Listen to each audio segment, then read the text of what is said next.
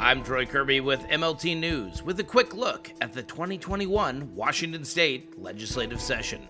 The Senate Early Learning and K-12 Education Committee heard public testimony on Substitute House Bill 1363, addressing secondary trauma in the K-12 workforce. The bill passed the House on February 25th by a vote of 58-40 and would need to pass the Senate in order to make its way to the governor's office for a signature to become law. And yes, I am a school counselor and a mental health counselor. And so secondary stress and trauma are issues that I deal with on a regular basis.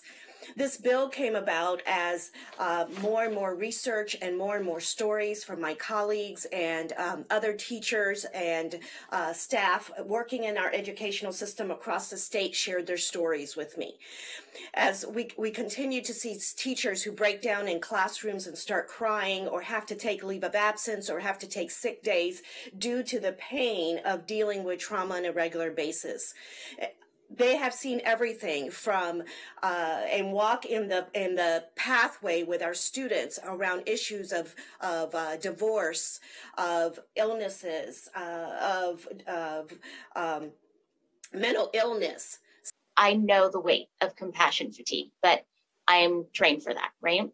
But our educators are experiencing high rates of mental health issues from their students and are not adequately prepared for the effects that this has on their own mental health.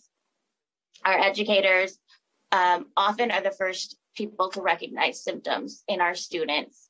So they're dealing with students who are suicidal, who are self-harming, who have been sexually assaulted or abused. We believe the solutions presented in this bill will help during regular school years and especially during this pandemic. As a quick reminder, this bill has been before you in various forms over the last few years. Thank you for watching the Daily Legislative Report by MLT News, covering the 2021 legislative session.